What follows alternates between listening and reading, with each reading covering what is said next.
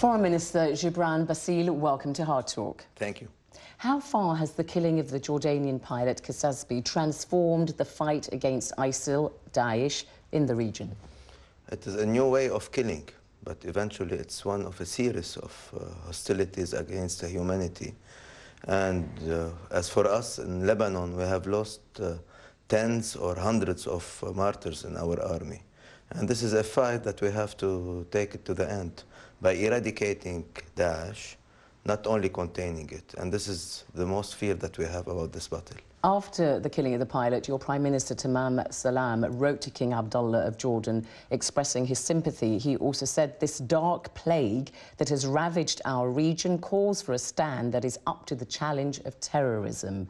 Do you believe that the region is up to that challenge? Yes, but I don't know if the whole world is up to it, is feeling the urgency that we cannot deal with it at a pace of years. Because in Lebanon, we have now 25 hostages as soldiers. We have hundreds of people who are being killed. Look what's happening in Europe. Look what happened with the Japanese. So we are dealing here with an ideology that has no limits, no boundaries. It can be transmitted very quickly to any dormant cell, any place in the world. So I guess that this is much more urgent than we are dealing with it. You are part of the Free Patriotic Movement in Lebanon, led by your father-in-law, the veteran Lebanese politician General Michel Aoun. Now, that is in alliance with Hezbollah, which is backed by Iran. You've got the Arab states, which are for the most part Sunni, and so how can you sit at the same table as them when you are really effectively on different sides? But we are sitting on the same table in a national unity government in Lebanon, and we are all together, Sunni, Shias and Christians, fighting against Daesh with a unified Lebanese armed forces, and our martyrs are all from all religions and confessions. So this is a fight that has no religion, that has no place. And there might be differences in how aggressive people and countries are in the region. There are some of them are ready to be the boots on the ground without any condition. Some of them are having some hesitation about it.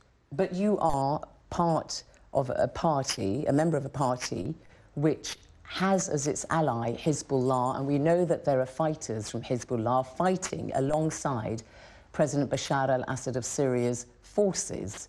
And he, of course, is not supported by major Arab states like Saudi Arabia and other Gulf states. Doesn't that put you in an awkward position? Not at all, because we are all fighting one enemy, which is Daesh. The Lebanese writer, broadcaster, journalist Iyad Abu Shakra says Gebran Bassil is a friend of the regime in Syria and is proud to defend and regard it as a political ally. Are you comfortable with that? I'm defending my country, which is Lebanon. When we had to fight Syria, when it occupied Lebanon, we were the only ones who had the courage to fight Syria. And now that Syria is with its army within Syria, this is something that we leave for the Syrian people to decide about it. What I care about is my country, its independent sovereignty, and not to have the spillover effects coming from Syria. But you know, Lakhdar Brahimi, the former UN and Arab League envoy to Syria, said on BBC Radio this week, if countries in the region start talking seriously and try to help Syria, that may work, or if they start looking at their national interests, Syrians will suffer and there'll be ripple effects in the region. So actually, you just saying all I care about is Lebanon is short-sighted, according to Mr. Brahimi. No, it is me as a foreign minister of Lebanon. Of course, on my top priority is the safety and the stability and peace in Lebanon. Then there is something interfering in it within Syria, is something harming Syria and the Syrian people. So I can wish things to happen. Who's harming the Syrian people? I can wish things to happen in Syria. We can all wish the best for Syria, for the democracy, but we have to know when to interfere and when not to interfere. And I guess that the foreign interventions within Syria has complicated the matter, and it's no more a purely Syrian nor even a regional conflict. You say obviously you're the foreign minister, and then obviously your relations with other countries is key to what you do. So again, I ask you whether you are comfortable with your support of President Assad. He has said, for instance, very flattering things about the leader of your party, Michel Aoun. He describes him as an honourable and honest man who has remained loyal to his stance towards us despite all the storms. Are you happy being in that situation, that position? I'm very happy supporting the choice of the Syrian people. It's not up to me. And Bashar al-Assad is the choice of the Syrian people? No, it's up to the Syrians to decide what is their choice. I'm only fighting Daesh now. And it's not a matter of being in comfort with the person or with the regime. It's up to the choice to the... You know, we in Lebanon, we suffered from the choices of the others and our national, you know, directions. So it's not... We learned a lot from this, and we don't want to interfere in others' affairs. So this is something that we leave to the Syrians. And we deal with whoever is governing Syria. But definitely... So you just turn a blind eye? Me and all other foreign ministers, we agree on something, that Daesh is a threat, and the main threat that we have to deal with. But, you know, you say you just leave Syrians to what's going on, you know, you leave them to the oppression, the killing that's going on in their country. I mean, Staffan de Mistura, the current UN envoy to Syria, has said that the Syrian people have suffered more than any other since the Second World War. 2 million refugees, 6 million internally displaced. They're being attacked, killed by Syrian government forces. Does that not trouble you? Yeah, what troubles me most is that seeing 98 churches being demolished in 1 year in Syria, tens of mosques being destroyed, and people being killed in Syria and in Iraq, but the same terrorist groups like Daesh, just for their beliefs. So you condemn killings by the extremists, but not by Syrian government forces? From any terror, you know, it's a war. And any violent way of killing people is condemned by us, definitely. Do you condemn the use of barrel bombs? These are steel drums full of shrapnel and explosives, which the United Nations says it is well documented that President Bashar al-Assad's forces are using these to kill indiscriminately hundreds of civilians. No, we refuse any use of excessive force. Including barrel bombs. And this is including everything. And this is why we have to stop the war in Syria.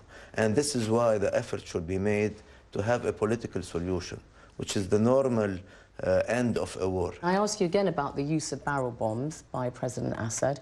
He was asked in a BBC interview whether he used them. He denied that, but the British Foreign Secretary Philip Hammond said President Assad is deluded or lying when he says his military are not murdering hundreds of innocent civilians with the use of barrel bombs. Is he using barrel bombs? It is up to, you know, any UN investigation committee to say what's happening in Syria. I don't advocate what Bashar al-Assad said or what any other foreign official said. What matters for us is to stop the killing in Syria from both sides. And of course, from both sides, but how can you support one side that is killing? We're not supporting any side. Our clear position in the government and in my party is not to interfere in Syrian affairs, to dissociate Lebanon from Syria, and to stop the fire from reaching our country. But we have to accept that the Syrians had their experience with Bashar al-Assad, with Daesh, and with the Free Army and any moderate so-called opposition. So let them choose what they want. President Assad told the BBC's Middle East editor Jeremy Bowen, "We took the decision to fight terrorism from the very beginning. The so-called moderate opposition in Syria is a fantasy, a pipe dream. Even the West is accepting that now." Do you believe that Arab states should put aside their opposition to President Assad and fight with him against the extremists because you see them as the greater evil? Nobody should fight with anybody who refuses to join him. The thing is that in our Arab League pact, it's well stated in Article 8 that no one Arab country should interfere in the internal affairs of another Arab country. So if any Arab state feels that Daesh is a danger, they should fight Daesh their own way. So we don't have to join people who dislike each other. But if we all believe that Daesh is the main threat, so this is what should be our first priority. You say don't interfere, but, you know, we've got Arab countries that are part of the coalition, which are even Arab countries carrying out air operations against targets in Syria. And why not having also ground operations everywhere possible, where we don't you know, touch to the sovereignty of a country, and we would be much more efficient. But I don't understand how you say that, and yet, on the other hand, you are allied with a group, a political group, and militant group for some people, Hezbollah in Lebanon, who are actually fighting alongside President Assad's forces. That's a clear interventionist policy, which you must either accept or condemn. No, it's actually, we have an understanding with Hezbollah about Lebanon and the defense of Lebanon, and we don't have an understanding on their actions in Syria. Now, nevertheless, we don't support their actions in Syria? We don't support the action of any Lebanese faction in Syria, because we have Lebanese from all sides interfering in Syria, militarily, politically, financially, so we don't support this at all. But we also have to admit that there is a threat coming from Syria towards Lebanon, and Jabhat al-Nusra actions, and Daesh, and every Lebanese who is willing and fighting Daesh to stop the threat from coming to Lebanon, you have to support each other in Lebanon against this threat. But aren't the actions Hezbollah fighters fighting alongside Syrian government forces making life more difficult for Lebanon? Because the Sunni extremists now say they are justified in attacking Lebanon. So Hezbollah, your ally, is actually causing instability in your country. You know, I think there is no justification for why Daesh is doing what it's doing, nor for Hezbollah, nor for Maliki, nor for Assad, nor for the Israeli aggressions. Nothing can justify political frustration or political oppression cannot justify the existence of a project like Daesh. So I think this is where we are not focusing on how to ideologically deal with Daesh. This is how we give, you know, the distraction on how to fight Daesh. The justification is not helpful, because Daesh existed, you know, way before. We lost a first official from the Lebanese army in 2000. He was decapitated. When we were at that time about Hezbollah or Maliki did not even exist. You're talking about Nouri al-Maliki, so former Prime Minister terrorism in Iraq. existed in Lebanon, sure, and in the region way before all this. So let's not justify it, please. No, but I was putting to you the fact that Hezbollah's stand in the conflict in Syria is heightening sectarian tensions in your country and actually encouraging the extremists to carry out attacks inside Lebanon. You know, this tension started between Sunnis and Shias 1400 years ago. We can't go back all that way. Yeah. It's a reality. And I know now the lines of tension in the region and the confrontation is getting closer. And this closer is to Lebanon. Closer to Lebanon. How much of a danger? Closer to Lebanon, and closer to Syria, and closer to Iraq, and closer to Yemen, and to Saudi Arabia. How much? And it's a long line, you know, that we should know how to turn it into a line of understanding and dialogue instead of fighting. And this is why we want Hezbollah and any other Lebanese faction to stick to our official policy of the government and to stick into defending Lebanon and not So you are saying now to Sheikh Hassan Nasrallah, the leader of Hezbollah, he should not be supporting Assad forces in Syria. Is that what you're saying quite clearly? I'm saying that we should defend Lebanon. Okay? Every party... So you're avoiding answering that question. Every party in Lebanon, you know, has his right to express. This is the freedom of expression in Lebanon, to believe and to support. What I'm saying is that our official policy is to defend Lebanon, not to intervene in others' affairs. Okay, I had made the point to you that the actions of Hezbollah are exacerbating the situation, the tensions in Lebanon. How much of a threat are Daesh or ISIL to Lebanon, and if so, where in the country? Everywhere. There is no place in Lebanon where we did not have suicide bombers, which were stopped, sometimes by our services, military services, sometimes by Hezbollah. And they attacked places where the affiliation of the people are with Hezbollah, and places for Christians or for Sunnis. Abbas Ibrahim, the head of Lebanon's General Security Office, has estimated that as many as 700 fighters from less extreme groups, Sunni groups, have pledged allegiance to ISIL, Daesh, swelling its ranks in Lebanon to about 1,000. Does that sound right to you? Yeah, it's possible. But you know what's dangerous about it is to have only one Lebanese, a society like the moderate Lebanese society. From our sides to... We would have never imagined that we will have Lebanese joining Daesh. I get the same is for Sweden or for, well, it's not quite the same England. Because Imam Salmi, who's a professor at Lebanon's American University, said in October last year that Sunnis in Lebanon are reacting to Shias supporting Damascus, Shia groups like Hezbollah, and are defecting to ISIL. And, you know, there's one example, Umar Khalid Shamti announced in October he was joining Nusra Front, which is an extremist group. Not quite ISIL, but the reasons why some people are joining the extremist groups is because they see what the Shia groups are doing. Yeah, you know, and I think that many Sunnis are also, if you look in Lebanon and Syria and in any other Arab country, Sunnis are also fighting against Daesh. And they are much more numerous. And these are the Sunnis that we should encourage. The conflict in Syria, as we know, has resulted in 2 million Syrian refugees. 1.1 million have gone to Lebanon. And you have moved in recent months to tighten the flow of refugees into Syria, into Lebanon from Syria. Why have you done that? Because these are desperate people who are fleeing the killing. You know, 200,000 have been killed in Syria. At least. You know, we opened our borders and our hearts for the Syrians for 3 years, and we reached our bearing capacity. We cannot take any more. Especially, I'm not talking about humanitarian cases, where definitely Lebanon, we will never close our doors to anyone in need from Syria.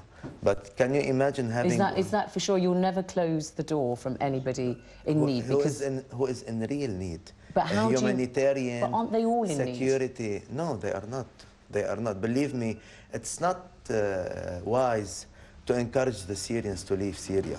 Let me tell you that... It's not wise to encourage the Syrians to leave Syria, but they don't want to leave. They're fleeing the killing, the barrel bombs, the attacks. Let me tell you, you know, not in every place in Syria there are now fights, and people are still fleeing for economical reasons. So what we should do is encourage the Syrians to go back to the calm regions in Syria, where life there can be in dignity and safety. So you're going to turn them away? You'll turn them away because there are 6 million internally displaced people inside Syria. That tells you that there are not many safe areas in the country. And then here you are saying they're going to turn up and you're going to be turning them away and telling them to go back, go to safe parts of Syria. Is that what you're saying? No, not at all, because we never refused one Syrian who is in need. But when reaching 150 Syrians per square kilometer, it is equivalent, you know, to having all Romanians and Bulgarians coming at once to the United Kingdom. Well, it's not quite the same, because there aren't barrel bombs being dropped by the Romanian government on their Romanian citizens. God forbids, for any reason, you know, you are put in a situation... But it's not comparable, is it, Minister? It's not comparable to say it's the same as Romanians and Bulgarians coming in. You know, it's a matter of bearing economically, socially, for security also. It's very deteriorating for the Syrians and for the Lebanese and for the sake of the stability in the country. So no one, can bear to have this, influx of people who are, in many cases, don't fit the criteria set by the 1951 Geneva Convention, where a refugee, who is able to go back to his country is no more considered as a refugee. Half of these refugees are children, Minister. Half of them are children. We really sympathize coming from with Syria them. into and Lebanon. We are giving them... Are these really economic migrants? We are giving them, all the children, education. Now the number of Syrian students in our schools is exceeding the number of the Lebanese students, and they are welcome. Nobody denies. You've done a lot. You've done a lot. Nobody denies that. I think Lebanon is a model of generosity. Of course. We cannot, make Lebanon take all this burden alone. It is a 10,000 square kilometer You've received millions country. of dollars, hundreds of millions of dollars in help from the international community. We received only, as a direct aid, less than $100 million. Since 4 years, less than $100 million, where we are paying only per month more than $100 million for electricity to the Syrians. So are you now saying that unless you get more help, you're going to turn away? No, we're not. Because that's what you're saying, because there are now... you're going to turn them away. They have to demonstrate that they have a clear purpose for going into Lebanon. They may just get a visa for 6 months, which has to keep on being renewed. And the United Nations is concerned. They want to make sure that you're not going to be turning away vulnerable people. And then this, what about is the mobility dialogue here in the European Union? Is it not the right of every country, to take the measures to make sure that non-refugees are not coming to take the jobs of the Lebanese, to take the places of the Lebanese in the economy, and do we have the interest to let the Lebanese flee their country? But you need to ensure because that, a country, a country cannot take more than 100, as if you are talking of England taking 200 million people in 3 years. This is the same density, of people that we have exceeded. So no real refugee is refused from coming into Lebanon. Nadim Houri, the Middle East Director of Human Rights Watch, says the authorities have presented no evidence that curfews for Syrian refugees are necessary. There are 45 municipalities across the country that have imposed curfews on the Syrian refugees. And he says that this is just contributing to an increasingly hostile environment for Syrian refugees in Lebanon. That's not acceptable, is it, Minister? In some cases, it is to reduce the tension, caring for the Syrians, for their security, and for ours. It is a way to try to avoid any kind of tension and yielding to violence between Syrians themselves or between Syrians and Lebanese. And this is where we are saying we have reached a level where we should take care of not creating another turbulent environment in Lebanon like in Syria. So you're saying that the Lebanese people could turn against the Syrians in their midst of conflict? The Syrians are turning against each other. And but could the Lebanese turn against the Syrians because you say they're coming in, taking their jobs and that kind of thing? Of course. They could? Yes, of course. Foreign Minister Gebran Bassil, thank you very much indeed for coming on Hard Talk. Thank you. Thank you.